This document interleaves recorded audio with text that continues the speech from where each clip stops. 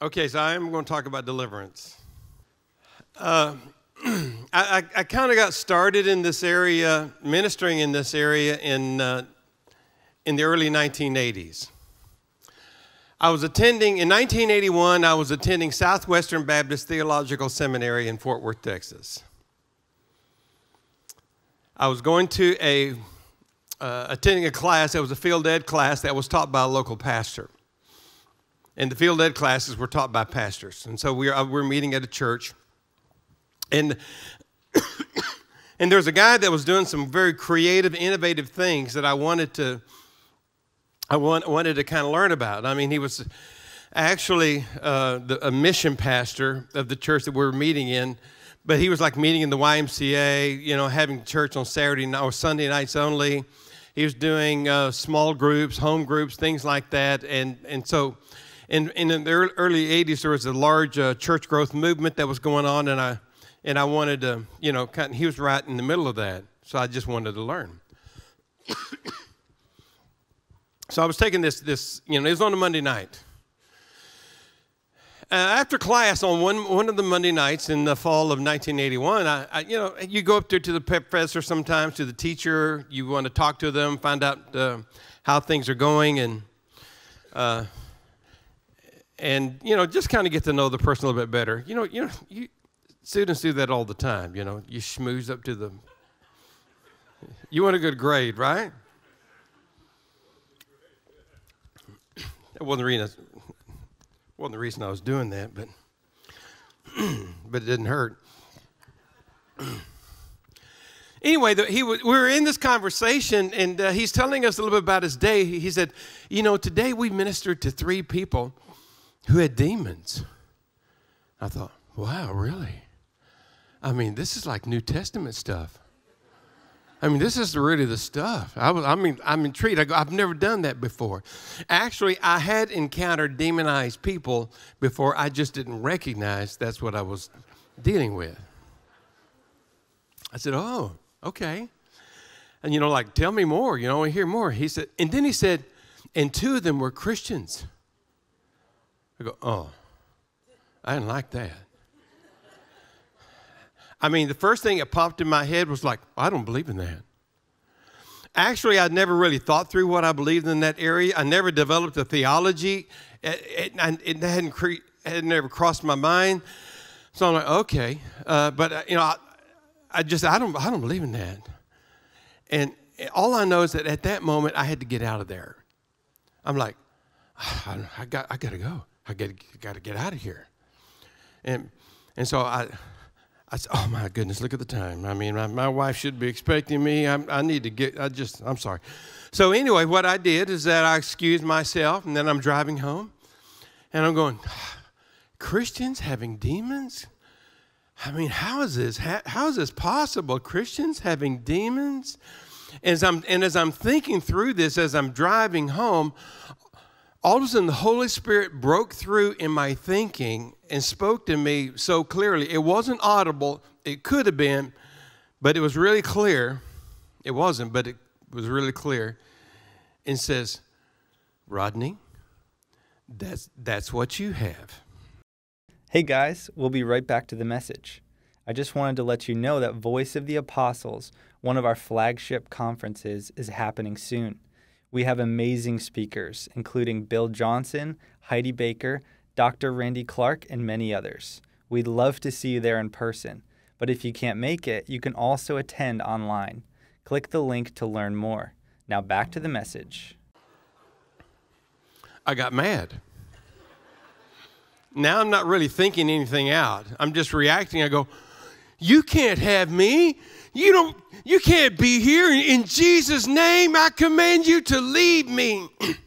And I felt this thing leave me. Then I thought, oh no. I've just had an experience I don't think I believe in.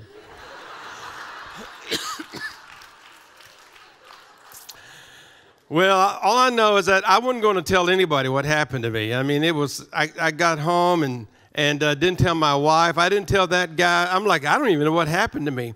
I realize now that those thoughts that I had, that I don't believe in this. Those weren't my thoughts. But I embraced those as my thoughts because they sounded like me. And so I didn't want to, I had to kind of work this thing through. So I did. And took a few months or so. But I went through this process of learning about this area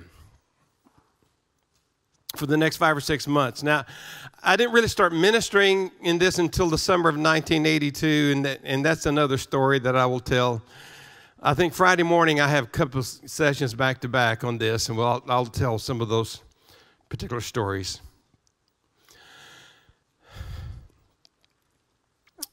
But all I know is that after I got my own freedom, I really didn't want to minister in this area at all. I just wanted to kind of learn about it. I wasn't planning on ever doing it. But I started attracting demonized people to my church. In January of 82, we moved up to Washington State. So I pastored up in the Seattle area, 8.5 years before we went down to the San Francisco Bay Area for 23.5 years.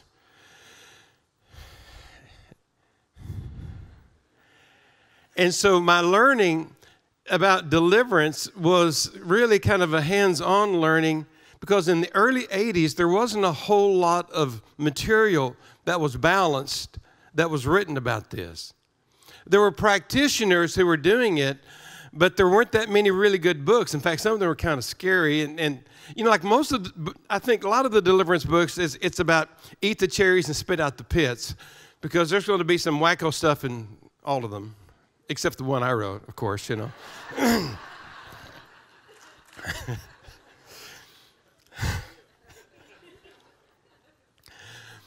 But my journey has been a journey with the Holy Spirit. And it's been a journey of learning how to do and minister in a way, because I shifted. So what I'm going to be sharing with you, and most of that's going to be on Friday morning, tomorrow morning. I'm acting like Friday's like several days off. Is we're going to be talking a lot about, just the things that God has taught me in my journey, because how I started off is not how I do it today. And thank the Lord I don't do it like I did it when I started, but it was a journey. But the way the Lord trained me was I started attracting demonized people. And I was pastoring a Southern Baptist church.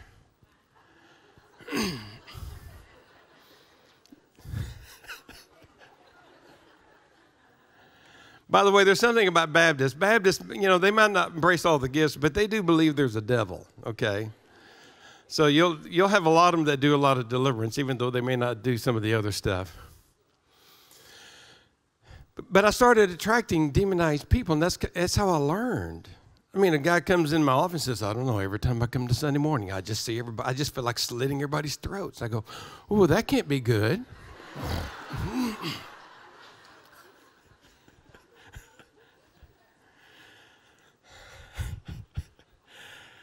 I moved down to the San Francisco Bay Area.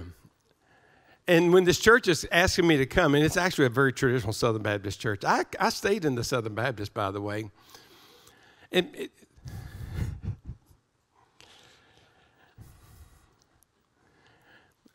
it was a charismatic Baptist church. All my churches ended up being charismatic Baptist churches.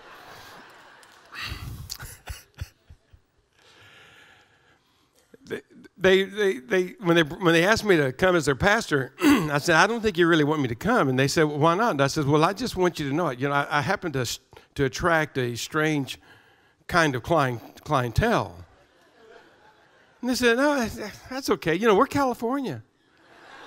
Land of fruits and nuts. We understand how this works. But after being there just a couple of years, they said, oh, man, we know what you're talking about now.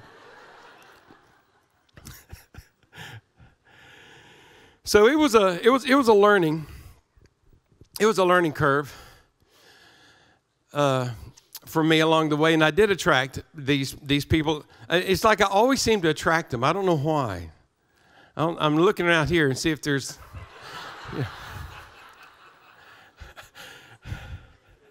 I was in a Southern Baptist church about 5 or 6 years ago on Sunday morning, traditional Southern Baptist church, when a satanic priest walks into the early morning service and comes, sits on the third row, robe, tattoos, everything. And my wife, she was pretty, I mean, this was always kind of normal for us. We always kind of, the people who'd come to the church, I mean, we got stories. But, these people, it actually activated their protocol. They never had anything like this. In Texas, I don't know how it is in Florida, but, people carry to church. You know what I mean, carry? Okay. They don't usually allow open carry in churches, but the state does. But the churches have a protocol set up so that if something strange happens, if a guy rushes the stage, they're going to take him out. I mean, that's kind of the way that they're set up with. It actually activated the protocol for the very first time. Everybody took their stations. I'm like, how come everybody's sitting nice? In California, a guy calls the church and he speaks to my secretary, and he says, "Hey, does your pastor do weddings of people who aren't church members?" She said, "Yeah, sometimes he does that." She goes, "Okay, well, this is a different kind of wedding." She said, "Well, what do you mean?" He says, "Well, I want to marry my ghost." She said, "Ghost? Are we talking like Casper, type of a thing?" He said, "Well, it's something like that." She said, "Well, I don't know that he does those kinds of weddings, but I'll go ahead and take your name and your phone number and give it to him, and if he does, he'll give you a call." She handed it to me, and I was thinking, the first thing I wanted to do, I wanted to give it to one of my associate pastors and say, "Listen, I'm not able to do this one. Do you think you can handle this one for me?" But I thought that would be kind of cruel, so I didn't do that. But I told her, I said, what you should have told him is that before I do any wedding, I always do premarital counseling. If he'd like to get his ghost and bring his ghost in, I think we can help him take care of that one. Anyway, this is how I learned, okay? I just started attracting, demonized people. A lot of people say, "Rodney, when did you start your deliverance ministry?" And I said, "Well, I never really had a deliverance ministry. In fact, people with deliverance ministry usually scare me, I said, what I have is, let's bring people into the fullness of their identity and their destiny. But in doing that, we have to remove constraints off of them. So I think you need to see a deliverance ministry, especially in the church, that it's about removing constraints so that people can come into their destiny. So it's about empowering the person. And so that's one of the things that we'll get into a lot tomorrow, is that deliverance should be an empowering experience for the person who's getting set free, so that you pull them in to be a participant in the process, not a spectator in the process. And that you don't do the work for them, but that you help activate the authority that's inside of them to begin to walk out who they are. So that'll be where we'll be going in this whole process here. But let me just give you some things about building some confidence, because a lot of times people freak out when it comes to this area. So I'm going to spend this time just developing some confidence in ministering in this area. And the first thing you need to realize is that whatever God calls you to do, He will empower you to do this. Now, God does have a way of throwing you into things like you think you're in the deep end to stretch you, right? I mean, He's going to throw you into things that you will feel inadequate and unprepared for. But God's grace is greater than any situation you find yourself in. And it's usually in those times that you actually grow. Right? I don't like that stretching part. Well, I'm sorry, but that's just kind of the way that it works. When the kingdom of God is about about declaring his rule and about demonstrating his rule. When you look in the book of Matthew chapter 4, verse 23, it says, Jesus traveled throughout Galilee, teaching in the synagogues, preaching everywhere the good news about the kingdom, and he healed people who had every kind of sickness and disease. You'll see this particular thing mentioned several times, that Jesus had a two-step method. I'm going to teach on the kingdom, and then I'm going to demonstrate the kingdom, or I'm going to demonstrate the kingdom and then talk about the kingdom. It's about bringing the rule of God, the reign of God, into this world. When we look in the book of Luke, chapter 9, verse 1 and 2, he called the 12 together, gave them power and authority over all the demons, and to heal sicknesses or heal diseases, and then sent them out to proclaim the kingdom of God and to perform healing. When you go into the next chapter, chapter 10 of Luke, verse 1, you know, he anointed these 70 others. He sent them out, and then it says in verse 9, you know, heal those who are sick, and then say to them, the kingdom of God has come near you. So it's about bringing the rule and the reign of heaven to this earth. And this commission is still our commission today. Most of us are very familiar with the gospel of reconciliation, but not with the gospel of the kingdom. We preach a gospel that just gets people reconciled to God, which really reconciliation is the first step of coming into the kingdom of God. That's how you get into the kingdom. Jesus said in John chapter 3, verse 5, that, you know, unless a person is born of water and the Spirit, you cannot enter into the kingdom of God. So your born-again experience gets you into the kingdom of God. But once you come into the kingdom, it's all about bringing the rule of heaven. And so we're familiar with reconciliation, but we have a powerless Christianity because that's the only gospel we've preached has been reconciliation. It's like you come into a house and you go through the front door and now you're into the foyer and you stay in the foyer your whole life until you die. Then you go out the back door through eternity and you miss living in the house. When Jesus preached the gospel of the kingdom, and by the way, that word kingdom is used about 100 times in the Gospels alone. When they preached the gospel of the kingdom, it was about bringing the rule of heaven into this earth. And that's the commission that we still have. In fact, you're supposed to be praying that. Thy kingdom.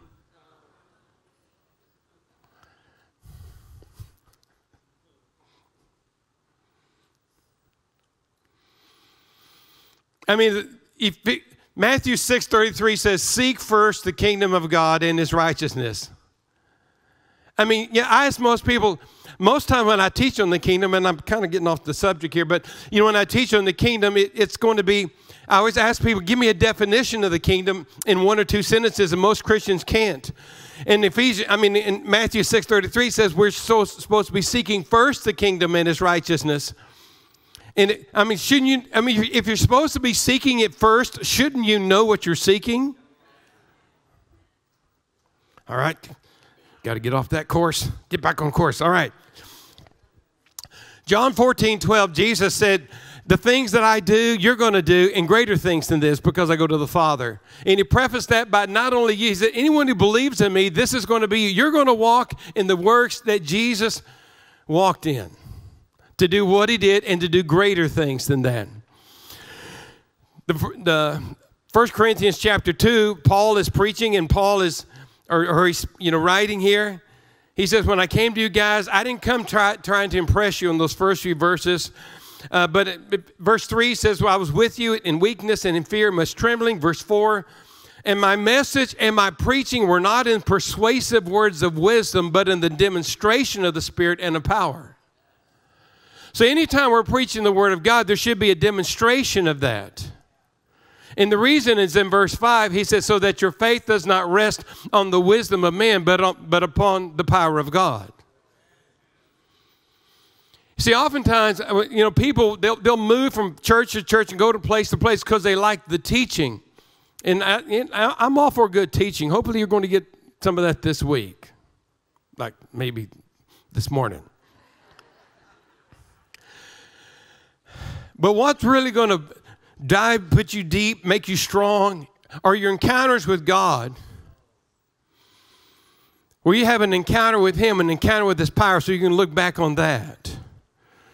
I mean, they always told those guys in the Old Testament, go back and look at those stones that were taken from the Jordan. When your faith gets weak, go look at what God did then. We have to look back on those times to get us through, for our faith to be strong. Not by sticking another CD or listening to another podcast. I mean, those might be helpful, but really, what are your encounters with God? So the thing is, we actually owe the world a God encounter. And one of the ways that the ways of expanding the kingdom, the most common ways of that will be in healing the sick, casting out demons. It's a part of the kingdom there. So if you're going to advance the kingdom of God, you will deal with the demonic. In fact, I think confronting the demonic should be normal Christianity. And the reason it's not normal is because we've actually created doctrines out of our experience, not out of the Word. I went to a conference one time in my early years, and this guy was teaching. It was a Baptist conference. It actually was like a retreat setting. I don't know how I ended up in this workshop. So I wish I hadn't, but I did. And so this guy was talking about it. He says, I think demons is just the New Testament's way of describing mental illness. And I said, okay. Does this mean that only the mentally ill people could recognize Jesus as being the Son of God?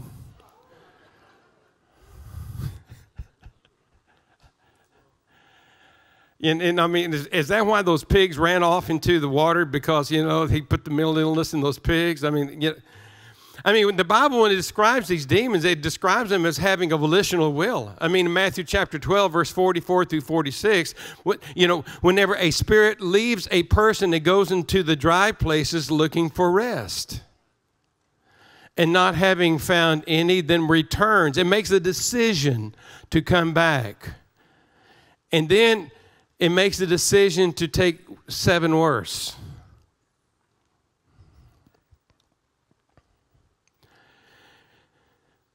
The Bible doesn't give us a whole lot of information about the demonic in the sense like their origin. We have some of the things relating to angels and fallen angels, and that's pretty much my perspective of what I believe really demons are.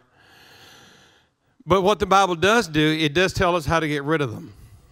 So don't worry about where they came from or how they organize themselves or something like that. Listen, if it's in the Word of God, God gives you enough in His Word to address this area. You don't need other information. Now, sometimes God will give intercessors some strategies and things like that to pray into, and I'm talking about that. But I'm just talking about, do not get intrigued with the darkness. A little old lady comes to me one time, one of the conferences like this. She comes up and she says, hey, I got a book I wrote I want to give you. And I go, she's like somebody's grandma. And I look, I said, oh, okay. So she hands me this book, and I look at this, and I go, what is it? She said, well, it's all about the strategies of the demonic, how they organize themselves, what they do, all this stuff. And I'm like, where did you get this information? And she started looking guilty. I said, you've been talking to demons, haven't you? I said, no, I don't need that. I don't even want to read that. So, and you can get sucked into that side, and they will take you out and disable you. So don't worry about it. Just understand, that you got enough to get rid of them. But you're going to have this attitude about yourself, an attitude where you are convinced that you have absolute authority, because Jesus has absolute authority. You got to be convinced of the completed work of Jesus. That when Jesus died on the cross, it was an absolute victory over the kingdom of darkness. And so, and I think it's got to reflect an attitude of faith, not an attitude of fear.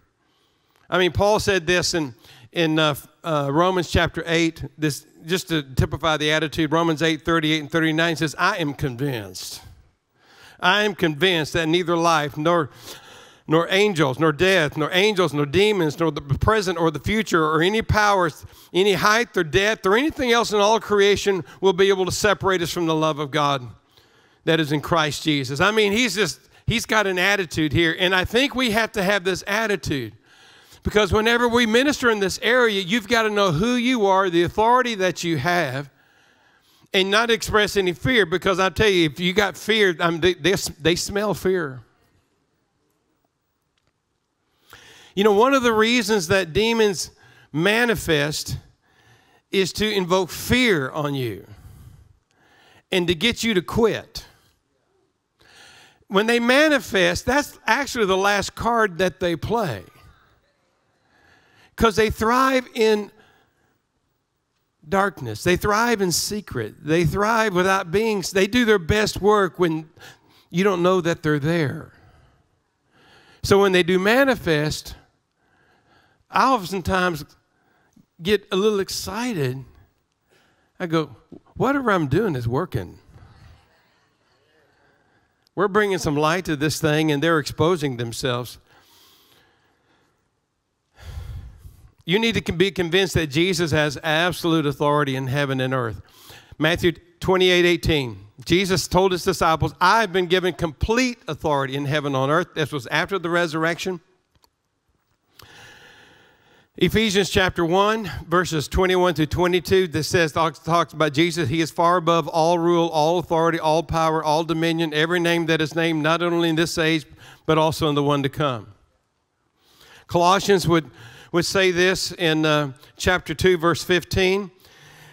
It says, God stripped the spiritual rulers and powers of their authority. With the cross, he won the victory and showed the world that they are powerless.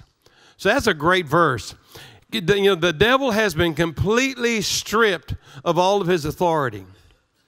Now, here's where the confusion happens for us, is that we're thinking, okay, if the devil has been completely stripped, he sure seems to be able to do a whole lot. Right? Well, you see, Jesus, what he did on the cross, stripped him of his authority, but did not strip them of their created design. There are things in their created design that they still can do. Now, let's think about angels. Because demons are fallen angels. Let's think about angels themselves. Now, we know that angels, they don't get hot, I don't think, or cold. They don't have to eat. I mean, we have angel food cake, but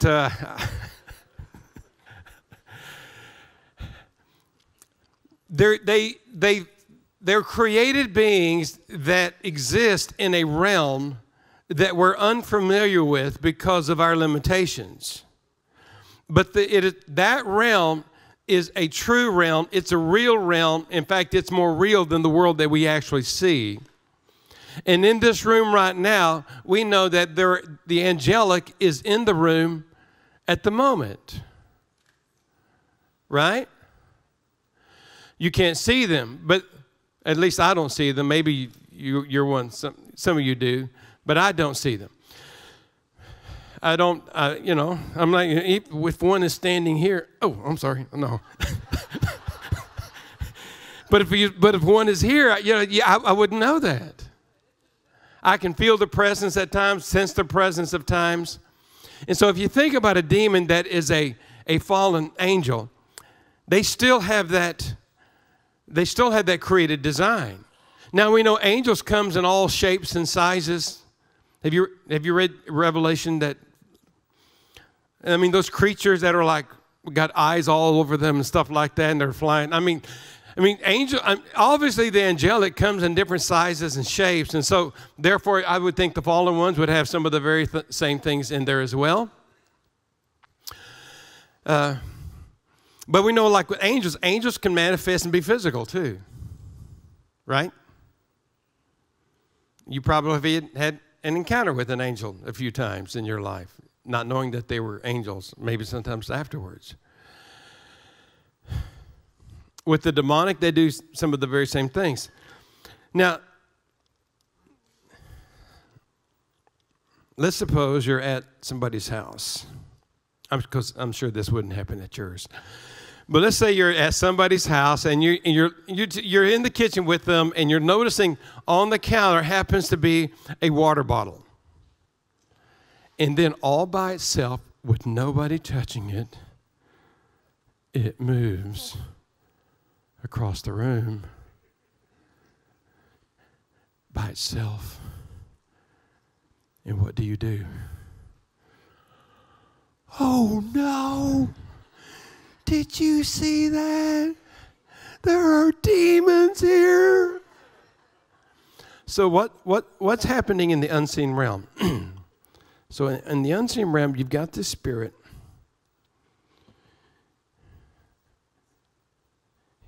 He's got a hold of the bottle, and he's looking at you. And then he sees you look, and then he goes,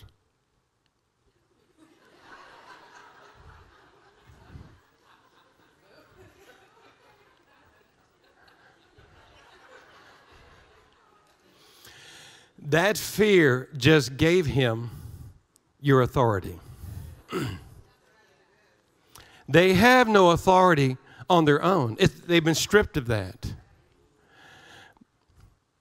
So the authority that they operate in is the authority that man gives them. They have no authority. And so whenever they do something like that, and we in fear, because fear is the opposite of faith, when that happens, then all of a sudden I gave that spirit that authority. Because they do something we're not familiar with, and so therefore we think they have authority. But the scripture says that Jesus stripped them completely bare of all authority.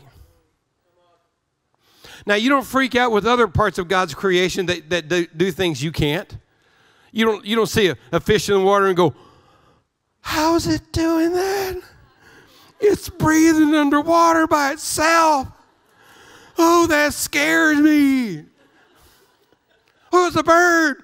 Oh, it just went from there to there.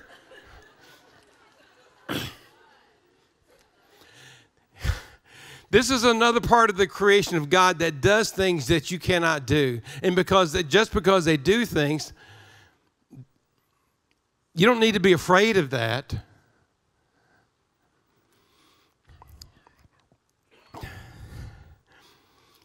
Principalities and powers. Okay, like where do they get their authority? Oh, and these are strong princes. Oh, these are strong. There's principalities and powers over the Tampa Bay area. All right, well, where do they get their authority? Jesus says they've been stripped of authority. Therefore, the authority that they're operating on is the authority that man is giving them. How do you tear down a principality and power in a region? Well, you find this model actually in the book of Luke chapter 10. Here the people of God, he sent these guys out. They come back and they said, even the demons are subject to us in your name. And what does he say to them? He said, well, guys, don't get that excited that the demons are subject to you. Just get excited that your name's written in the book of heaven, right? And then he says, behold, I saw Satan fall from heaven like lightning, and I've given you authority to tread upon serpents and scorpions and over all the power of the enemy, and nothing shall injure you. So what happened? We had principalities of fall. What happened? What preceded that time is that they went out and did the work of the kingdom. They went out, preached the gospel of the kingdom, and they healed the sick, cast out demons. So the way that you remove principalities in a region, you minister to the people in the region and bring the kingdom of God into the lives of people that are putting them up. Now, sometimes in strategic level warfare, there was these people that basically said, well, you got to get in the morning and you got to pull down those princes in the morning. So, okay, so we're going to get together in our prayer meeting, and in Jesus' name, we command all those princes, principalities, and powers to come down out of the Tampa Bay area. And so the principality and power, they fall, and then by early morning time, everybody has put them back up.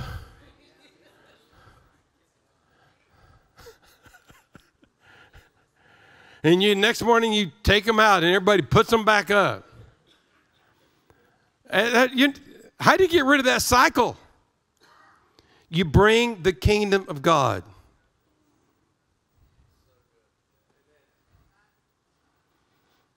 I'm all for praying. I don't pray like that anymore, but that's another topic to talk on. You need to just consume yourself with the bigness and the greatness of God. If you got a big God, then you're going to have a small devil. If you're always talking about the devil and you focus on the devil, you're going to have a big devil. But you got to be like David. I mean, David, when he faced Goliath, what happened? Goliath was small because he had a big God. He had spent time with God, and in his time with God, he just had a big God. And so when David came out, you know, he's facing this giant there. Now understand what the enemy uses. His tactics don't seem to be changing at all. He uses deception and intimidation. Those are the tools. He uses those tactics because they are cheap and they work. But if you got a big God, intimidation is not going to work. David comes out, and do you remember the language that David used? I mean, here he stepped out, and Goliath goes on with the intimidation. Who am I, a dog? That you would say, you know, and he basically just says this. And of course, David, what does he do? David comes out and he responds. And just to sum it up, he says, you know, today you mess with the wrong God. And it's not going to turn out very good for you at all. And he took out Goliath because he had a big God. You see, spiritual warfare begins with jumping into a place of seeing God in his greatness and in his majesty. Spiritual warfare begins by focusing on the bigness and the greatness of God, because if you got a big God, you're not going to be intimidated by the enemy.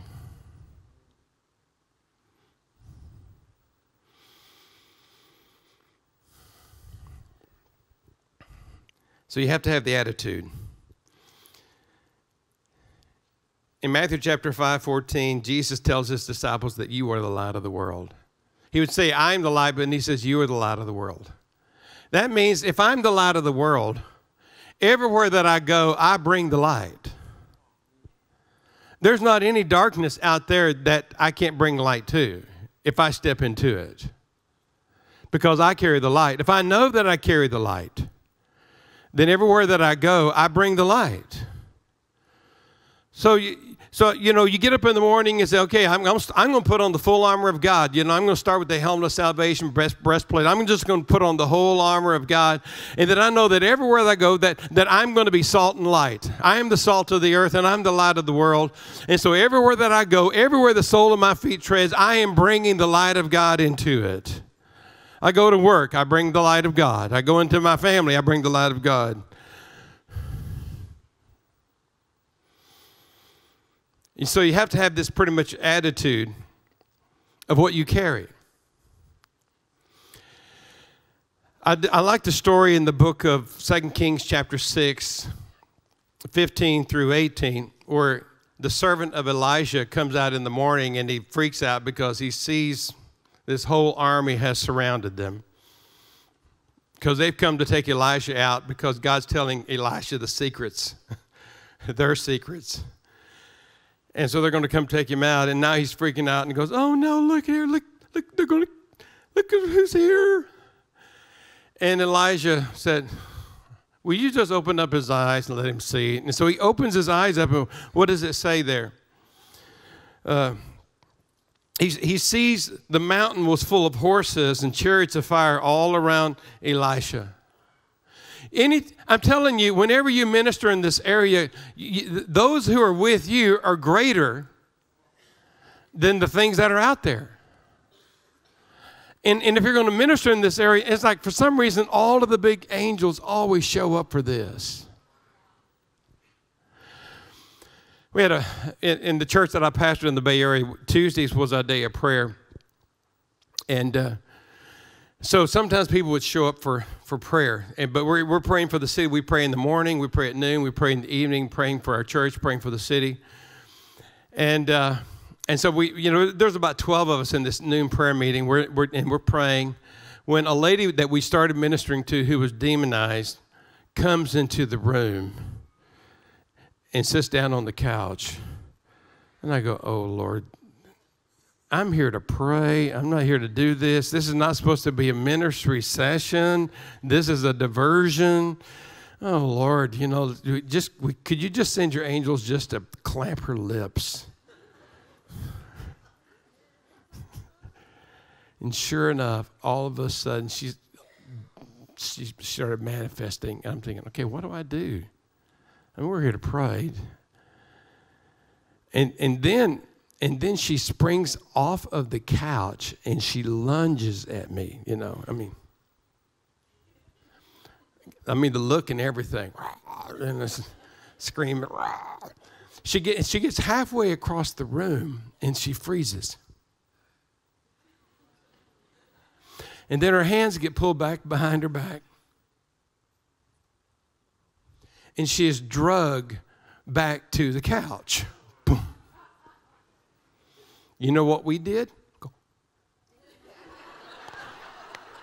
Did you see that? We have angels in the room. I'm telling you, the big guys always show up. A lot of times when we go to Brazil, sometimes we do these crusades and we'll have the deliverance tent. I mean, you go into the deliverance tent, you're going to see people pretty much bound by angels, you know, hands behind them, things like that, frozen. And they're frozen because, you know, the angels are constraining them. Know this, anytime you minister in the area, you have reinforcements with you. You don't need to be afraid. God backs up the expansion of his kingdom, the preaching of his kingdom, and the demonstration of his kingdom. He loves to back that up because he's God. You need to know who you are in the Lord. Whenever you gave your heart to Jesus, there was a transformation that took place. This transformation, when God's Spirit comes inside of your spirit, you became a new creature and a new creation. Jesus comes inside of you at that point in time. And the union that you had with him is so amazing and so complete that the Bible, when the Bible describes you in Romans 6 and Ephesians 2 and other places, that really, whatever Jesus encountered, you encountered too, because you're united with Jesus who encountered that. So the Bible would say that you're crucified with Christ in Galatians 2:20. You're crucified with Christ, or you're buried with Christ in Romans chapter 6. You're buried with him. You were raised with him. Ephesians 2:5 says that you ascended with him into the heavenlies, and now you're seated with him at the right hand of the Father. So you have to realize that you died with Christ. You're buried with Christ. Well, I've never been to the Holy Land. I never saw the tomb. It doesn't matter. But the one who was in the tomb is united with you. So therefore, whenever you gave your heart to him, now you were there because you were so united and intertwined with the one who was there. So when he died on the cross, you died there with him. You were buried with him. When he ascended, you ascended with him. And right now, you are, and this is Ephesians 2:5, and you can this is not talking about future tense, it is present tense. You are, at this moment, seated with him at the right hand of the Father.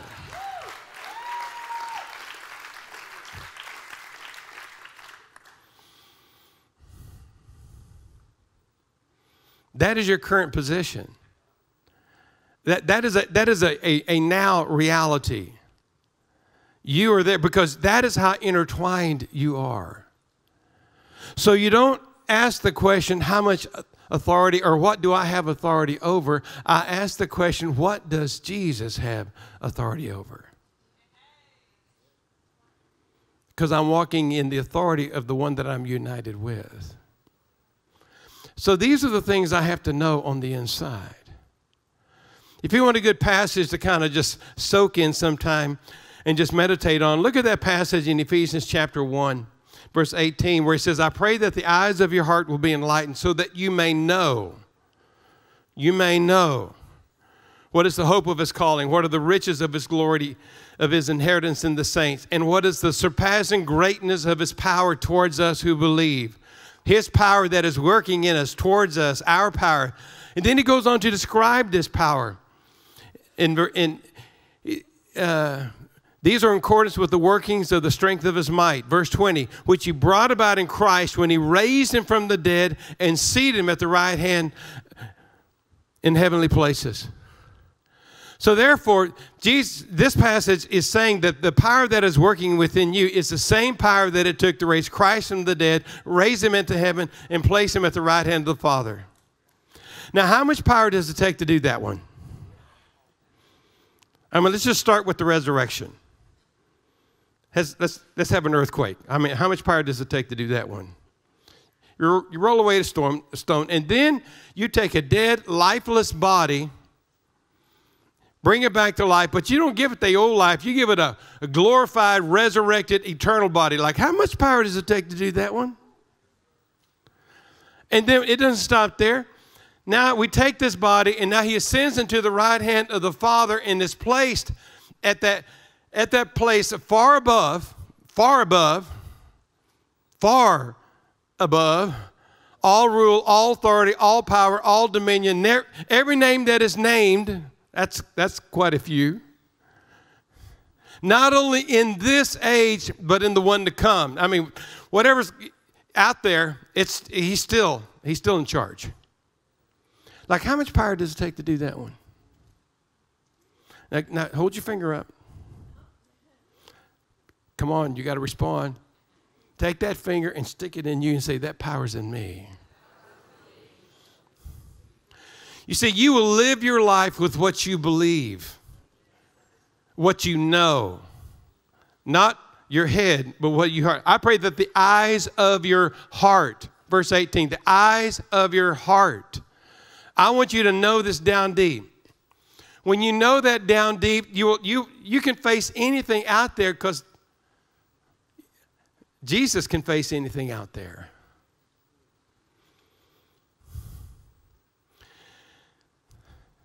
The devil only operates in the places where he finds agreement. And wherever you have come into an agreement with him, with a lie, with a deception, you've now given away your authority. A lot of the deliverance process is helping believers understand where they've come into an agreement with a lie. And not just a head knowledge, but it's a heart knowledge. In other words, I know the truth with my head, but what I really believe in my heart is the lie. Because that's what, if it feels truth, if it feels true, then you've embraced it. That's what you're in agreement with.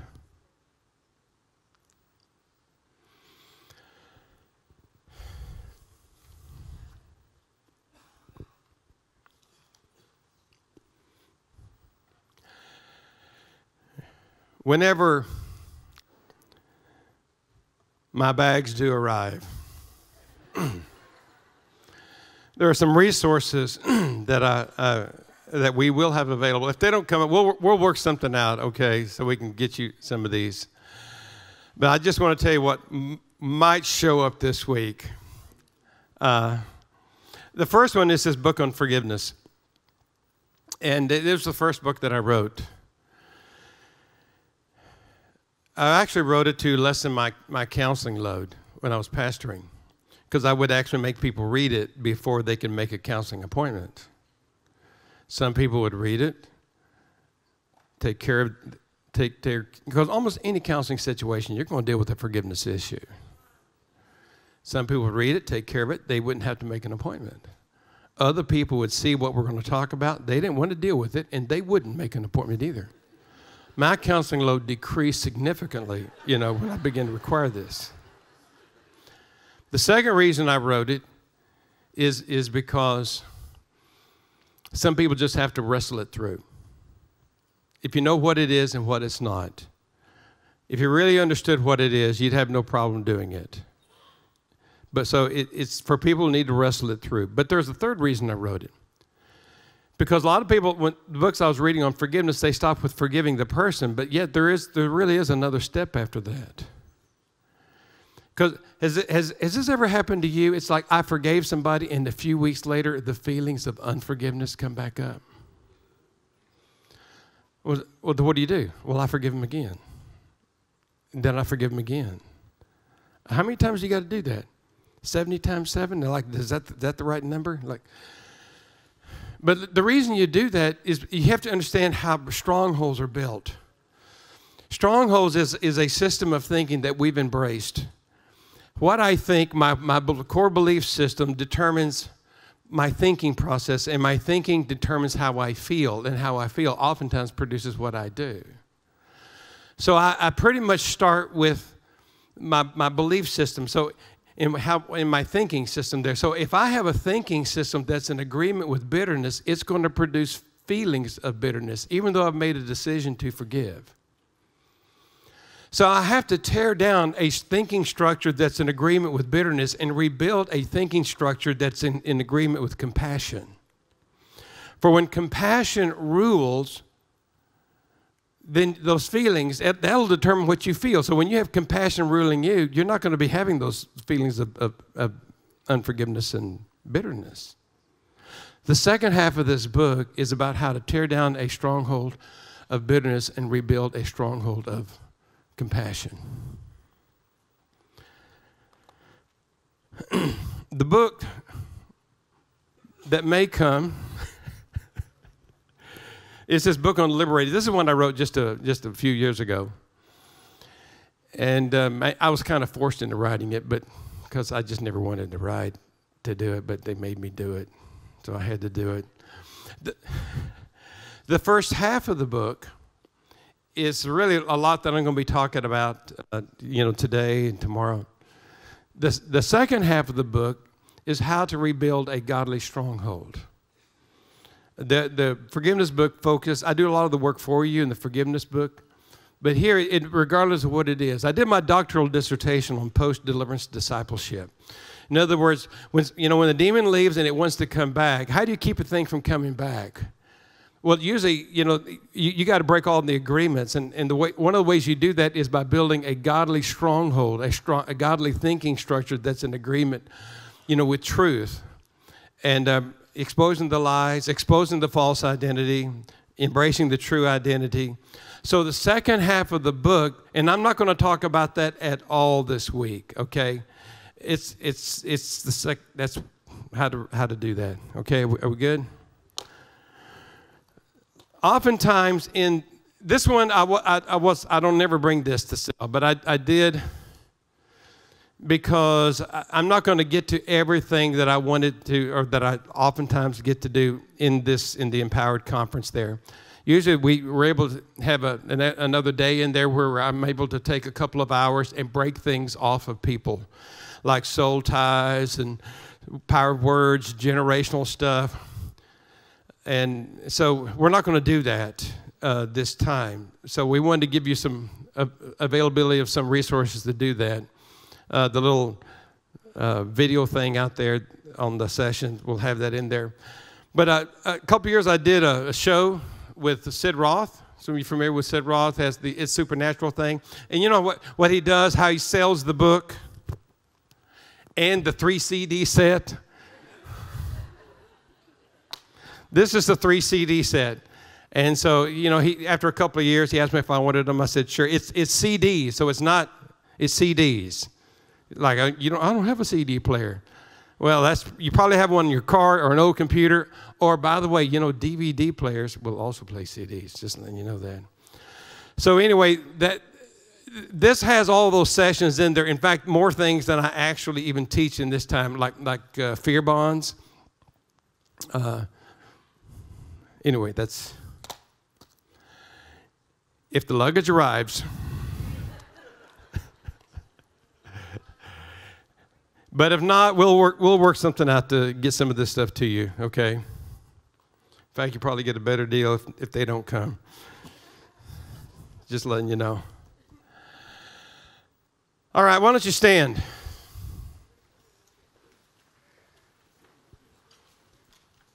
Are we good?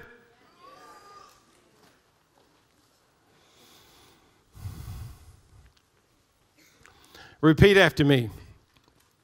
I'm a child of the King. I'm co-heir with Jesus. All Jesus bought and paid for is my inheritance. I'm united with Jesus. I've been crucified with Christ. I died with him. I was buried with him. I was raised with him. I am seated with him in the heavenlies, far above all rule, all power, all authority, above every name that is named, not only in this age, but also in the one to come. Therefore, I carry the authority of Christ. I have authority over sickness, over sin, over the flesh, over demons, and over the world. I am the salt of the earth. I am the light of the world. I will displace the darkness. I have the full armor of God. For the weapons of my warfare are not fleshly. They're divinely powerful to tear down the strongholds of darkness. I can do all things through Christ, because greater is he who is in me than he who is in the world.